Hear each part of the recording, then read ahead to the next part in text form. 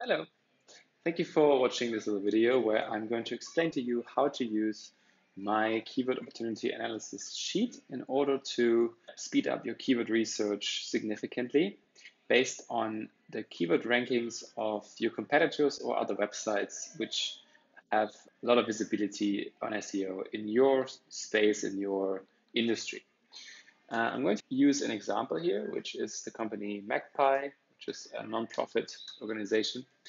And based on that, I'm going to show you how to use the template. The first thing you have to do is make a copy of the template in my article. By the way, if you got here on YouTube directly, please find a link to the article where I explain how the whole thing works as well, which is there's a link here or also in the YouTube description. So what we're going to do now is we first have to put in the domains that we want to look at. So first of all, the first domain we want to put in is our domain. In this case, magpie.education. Below, you will see other domains of competitors which we want to look at, or other websites which have significant SEO visibility. I've already populated this information here. So in the template, you can see there are placeholders for that. What is name, you may ask? So name is basically a way for us to filter out brand and non-brand searches further down the line. So what we have to do here is just basically write down the name of that website or company, or like what would people use if they wanted to get straight to that website. We don't want to have these sort of keywords in there because it's going to be very hard for you to rank for them if they're for a different brand. But we can also choose to actually only show these brand keywords as well. But first of all, make sure the important thing is to actually map this correctly here. So in this case, for Magpie, there's the name. There's an alternative spelling here. It could be Magpie as 2 words. And you can see some other examples here. For example, Sam Labs could also be Sam Labs. So this is for us a way to filter out brand and non-brand keywords. Okay, but so what's the first thing you have to do? The first thing you have to do actually is to put some data in this sheet. And what we're going to use for that is SEMRush. So you do require an SEMRush Pro subscription in order to use this. And you can find a link to a free trial in the description of the video or in my article as well. Yeah, the first thing is you're going to have to look at the SEO visibility for different domains and export some data. So we're going to go to the SEMRush website, and I've already got a link open here for Magpie. What you can see here is the organic research era of the SEMrush tools website. You can get there by typing in the domain, then you go to organic research and you go to keyword rankings. And what we have to do here is essentially export all of their current rankings. You can see in their case, it's not really that many, that they're working on growing that, but it's just an example. So here we say we want to export this, and we want to export, in this case, everything, but generally only a maximum of 3,000 rows, 3,000 keywords. If you export more than that, the spreadsheet is going to get extremely slow and it won't be usable anymore. So please use the 3,000 maximum. There will be a selector here that says first 3,000. That's what we want. So here in this case, we're going to get all. We're going to click on CSV and we're going to download this CSV, which we have here now. So next step, we go back to our sheet and we can see here there's a corresponding tab name called SR1, which is SEMrush 1 for Magpie. So that means we're going to go to this SR1 tab and we're going to import the data that we just downloaded, clicking on upload. I think we can just drag this over here and then it's going to be uploading and we want to replace this current sheet with this data. And we'll do the same thing for the other domain as well. So I'm going to be cheating a little bit because I have already done this. So you can see on the other tabs, I have all the information downloaded in the same way for the other websites.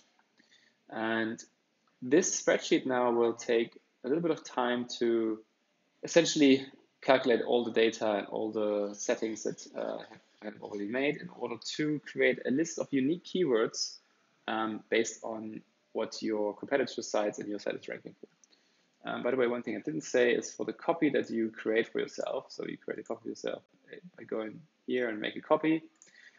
Give it a name. So for example, in this case, this is for Magpie. Then we'll have to be a little bit patient in order to get our list of keywords.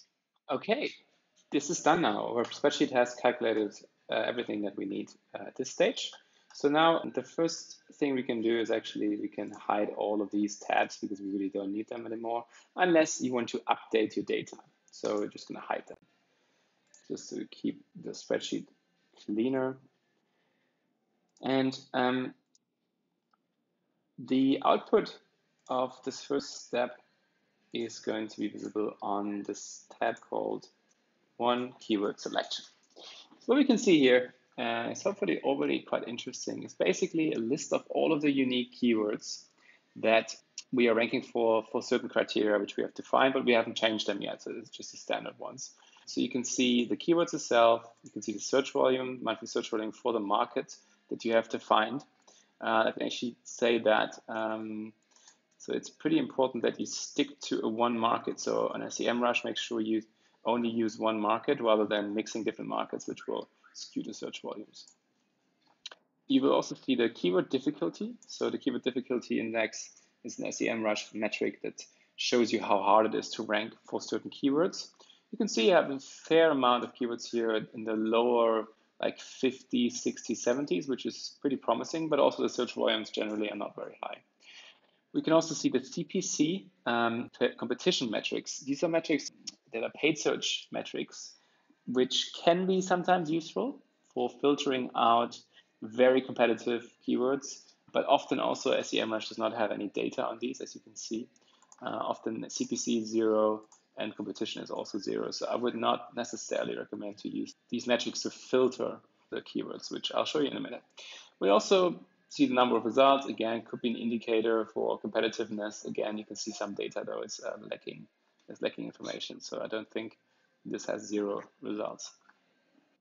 Then we can also see the best rank of any domain. So this is actually another filter we can use, which I'll show you in a minute, but it's a way for us to say we only want to see keywords where at least one of our domains is ranking at least at position what we define. So let's say 20. This is a way for us to just filter out irrelevant keywords, which maybe some domain is ranking on position 50, but it doesn't mean it's actually relevant for our industry, right? Next, this keyword theme and relevancy. I'm going to skip this for now, and I will get to that later. But also you see a few more stats. So you can see what is actually your domain's best rank. So in this case, Magpie's best rank for this keyword.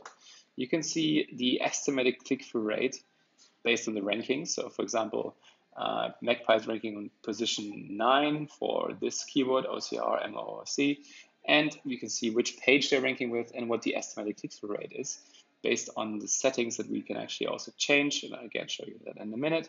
And we can see how much traffic we think this website, or in our case, our website is getting per month.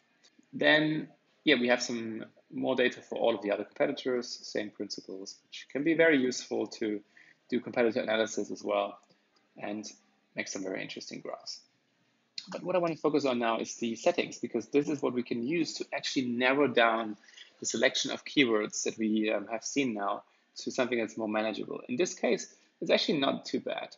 We have in total only 81 keywords in here. So that's pretty low. Normally you would probably have more keywords, but again, this is just an example. So what we can do now, and I want to give some attention to these two areas here. So the first one is negative keywords, and the next one is advanced filters. I'm going to skip keyword groups for now. Negative keywords. Some of you might be familiar with this concept from paid search. So this is basically a way to filter out words or keywords which are completely irrelevant based on words that these keywords contain. So for example, say we have a keyword which we don't think is going to be relevant. We have Facebook user manual. So that's not really interesting or relevant for the ad tech space that this company is in. So we can say, okay, let's actually remove any keyword that includes the word Facebook by adding it as a negative keyword here. And we can use up to 50 keywords here. One important thing is that to not delete the hashtag for any of these unused keywords. Otherwise, it's going to break the spreadsheet. Okay, and then we have this section here. So this is actually one of the most important areas to filter down to a more relevant list of keywords. So the first filter we can set is what is actually the minimum monthly search volume for a keyword if we want to consider this keyword. Here it's set pretty low. You may want to go higher than 30. So you might want to go to 100 or even higher than that, depending on how competitive your space is and how many people are searching for the keywords in your space. We can also use filters for the minimum CPC and the maximum CPC. Again, as I mentioned already, these are not the most reliable metrics for SEO, so I would not necessarily recommend you to use them. And many keywords have a CPC of 0 because it's just lack of data. So be aware of that. The keyword difficulty is a very good metric for SEO. So if we want to say, let's only look at keywords which are actually quite easy, we could say, okay, let's use a maximum of 70 here to narrow down our selection further. And then we can do the same with the competition metric. Again, this is a paid search metric as well, which again, I would probably not touch for now. I've already mentioned to you that we can filter for brand and non-brand. So this is what this filter is about.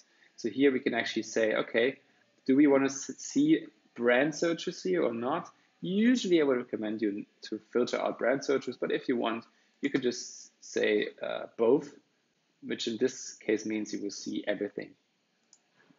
Questions only is a filter that I created here, which allows you to look at questions that people ask. So if you're interested in that, then you can, by changing this to yes, you will only see keywords which include any of the words when, what, how, or where. That's a good way to also slice your keywords. Last but not least, two more filters here. So one is the minimum number of words. This is basically just looking at how many words a keyword consists of. I have set this as 2 because usually if a keyword is just one word, it's very generic, and I don't want to see these very generic terms. But you may want to change this. You can also set it to something higher if you're looking for more like long tail searches comprising of many words.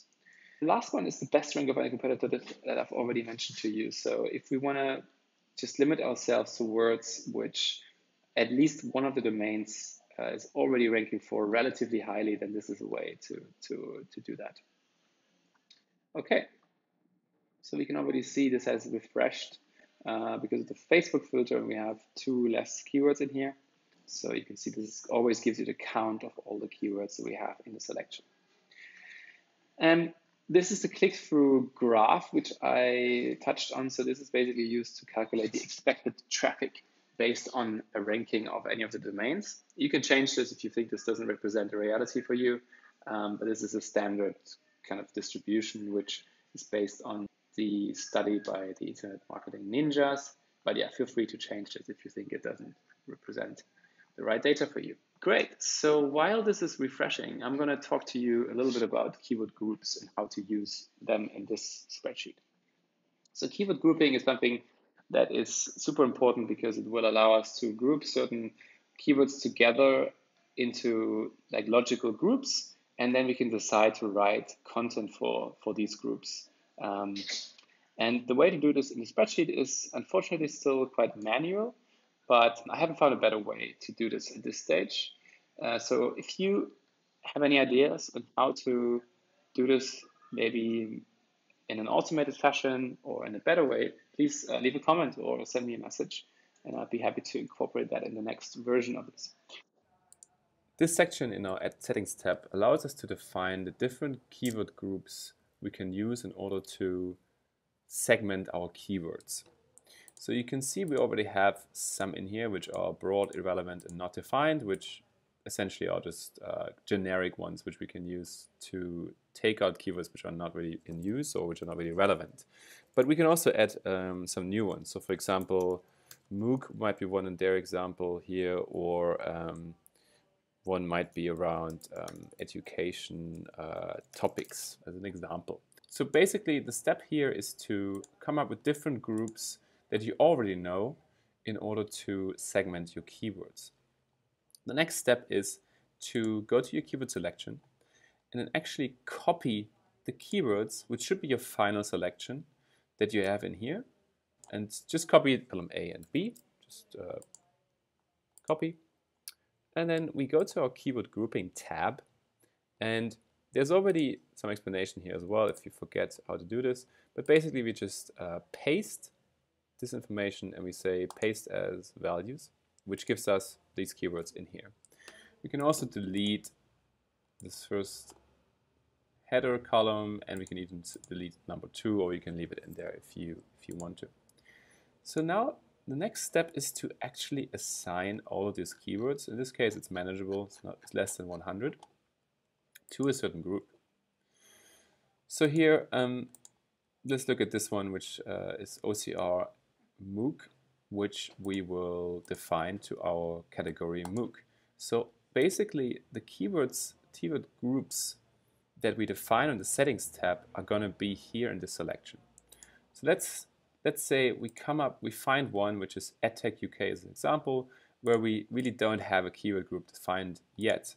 What we do is we go back to our settings, and then we create a new keyword group, for example, called General EdTech as a keyword group potentially.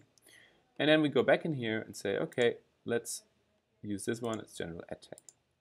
So you just need to do this for all of the keywords here.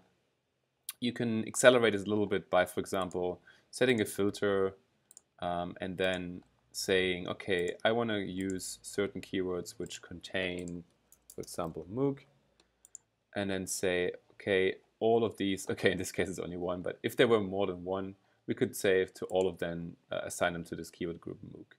So that can accelerate the keyword group assignment. Basically, this information will be pulled into your keyword themes, into this keyword selection tab, and it will allow us at a later stage to actually slice and dice our keywords by themes and understand how much opportunity is there, how much search volume is there in each of these groups, how difficult are these keywords on average, how are our competitors ranking, and so on. And we can use this to really find out, okay, what are topics that we should probably focus on for creating content, for example, or improving our existing content, and what are other opportunities which don't really have much search volume and hence are probably not worth focusing on. The other metric we can use in order to find out is a certain keyword theme or keyword worth focusing on is relevancy. So this is sort of optional, but often not all keywords will be highly relevant for your business. So you can use this in the same tab, keyword grouping, to say, okay, well, relevance can be, for this one, maybe it's only 3, but for this one, you might say, okay, it's actually 5. And this is another way for us to say, okay, let's actually focus on keywords which have a high relevancy only. And we can do further analysis based on this data, either in Google Sheets or in Excel or whatever other tool of your choice pretty easily. If you need some more help with doing this further analysis, please leave a comment. I have a few other templates which I'm using for that, but I want to keep it simple for now in order to keep this accessible. And yeah, thank you very much for listening to me and watching this little video. Please let me know if anything was unclear. Give me feedback if you find this template useful. I would love to hear from you because it really motivates me to create more content for you. Thank you very much. Bye.